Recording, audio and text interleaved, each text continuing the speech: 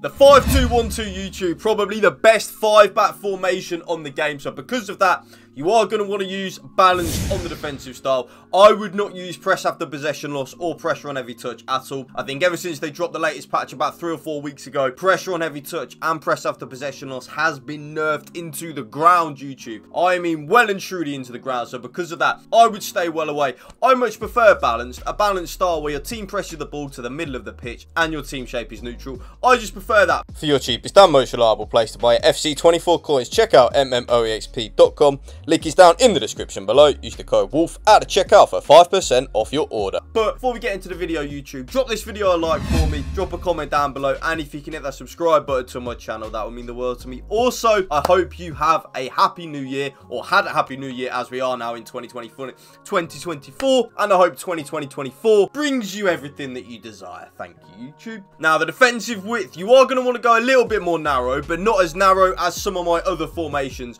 The reason being, in the 5-2-1-2, you don't really need to go as narrow as you would normally be because you do actually have 5 defenders. So I have gone down to 45 on the defensive width. I really like the 45 width. I like where my left wing back and my right wing back are in general. I like where all 3 of my centre backs are when we are using the 45 width. They're not too wide, but they're also not too central either. It's really OP and something that I think more of you should really be looking at using that 45 width when you are using a 5 at a back formation.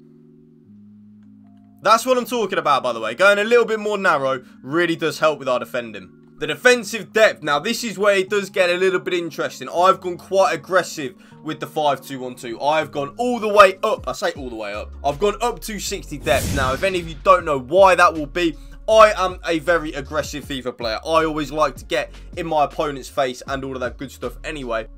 Nice. Winning the ball nice and high at the pitch. It's why I do go a little bit higher with that 60 depth. But when we are using a 5 at the back formation, we can definitely afford to be a little bit more aggressive than we would normally be. So I would probably normally use like around about a 55 or a 57 depth. But because we do actually have 5 defenders, of course, in the 5-2-1-2, we can afford to be very aggressive with our defensive depth because we do have the defensive cover when we lose the ball, and also our opponent playing balls in behind. We've got that defensive cover anyway. So that's why I'm using the 60 depth. I would recommend you use it as well. The offense is build-up play and chance creation. I'm going to go into zero detail with that, YouTube. You guessed it, balance of direct passing, the absolute bread and butter. And it will be all this year as well. So get your toast, get it buttered, get your margarine on it, get your jam on it, get whatever you want on it, because it's going to be balanced of direct passing. Now, the offensive width, I actually do go a little bit more narrow. So I go down to 47 on the offensive width. I basically really like where my left wing back and my right wing back are in general, but I do just want to make it a little bit more narrow, just so that my left wing back and my right wing back aren't literally just hugging the touchline, kind of just that they're 2 or 3 yards inwards from the touchline.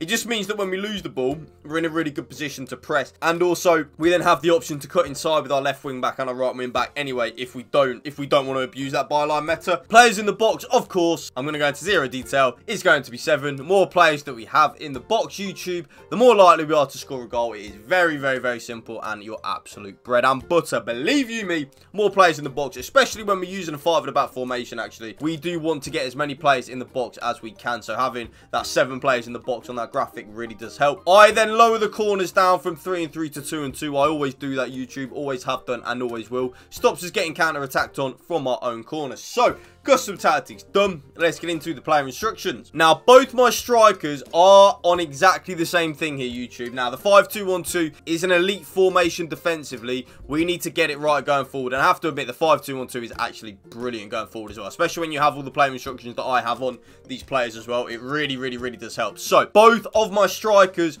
are on stay central and getting behind. Yes, your absolute bread and butter. Stay central and getting behind.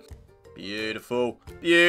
Ah, it's beautiful. And again, having the 2 strikers in them central areas of the pitch, really helping there. You win the ball back nice and high.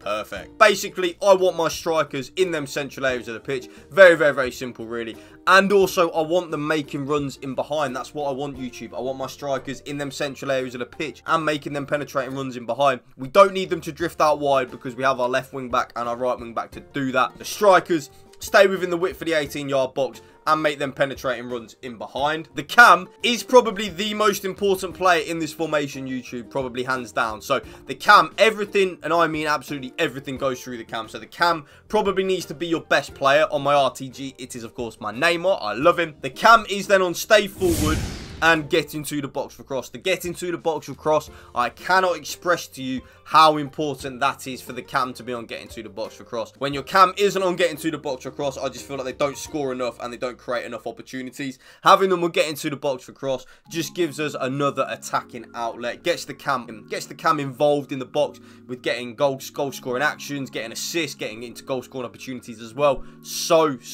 needed. Now, the two central midfielders, it doesn't matter if you want to flip this, but I have my left centre mid is my more attack-minded central midfielder. So my left centre mid is then on getting to the box across and cover centre. So my left central midfielder will make penetrating runs into the box and get forward and help out a lot in the attacking third of the game. Very important that my left centre mid does that. But Samuel Eto'o, stay central and getting behind on the two strikers. There's my left central midfielder. Oh, perfect. That's what I'm talking about again, by the way. Left central midfielder getting to the box for cross really does help. He will score, well, he or she, whoever your left central midfielder is, will score a lot of goals for you, believe you me. It doesn't matter if you want to flip that, just as long as then you're more defensive-minded central midfielder. So for me, my right central midfielder and my Yaya Toure is then on stay back while attacking and cover centre. So my right central midfielder, my Yaya Toure, will be playing in like that Rodri role, that Boubacar Kamara role. He will just kind of stay there, win the ball back, kind of play as like an actual number 6 and a CDM. Whereas then my left central midfielder will kind of play in like that Odegaard role or like that Douglas Luiz role where they do have license to get forward and get into the box for cross. So they will get a lot of goals and a lot of assists. It's very important. Again, doesn't matter if you want to flip that, just as long as one of your central midfielders is on getting to the box for cross and cover centre, and then the other one is then on stay back while attacking and cover centre. Now, last but not least, my right wing back and my left wing back, probably the most important player instructions you can have on the 5-2-1-2 is having both the left wing back and the right wing back on join the attack and overlap. So both my left wing back and my right wing back will make overlapping runs on the left hand side and the right hand side. There's the right wing back on join the attack and overlap. Is he going to score for me? He is, and my opponent is going to rage quit out of here. Again, having the wing backs on during the attack and overlap, so important for you, YouTube. I cannot express it enough how important it is. We'll be bombing on down that left-hand side and that right-hand side, providing us the width. And that's why, another reason why I have my strikers on stay central and getting behind, because I get a lot of the width provided for me by having my left wing-back and my right wing-back on join the attack and overlap as well. All three of my centre-backs, completely default settings. And then last but not least, my goalkeeper is then on comes for crosses and sweeper keeper. And that right there is my brand new updated 5-2-1-2 custom tactics video for you guys. If you did enjoy this video, YouTube, please drop it a like for me, drop a comment down below, and if you can hit that subscribe button to my channel, that would mean the world to me. Thank you for watching. Remember, spread the love and positivity. I hope you have a wonderful 2024. Peace out. One love.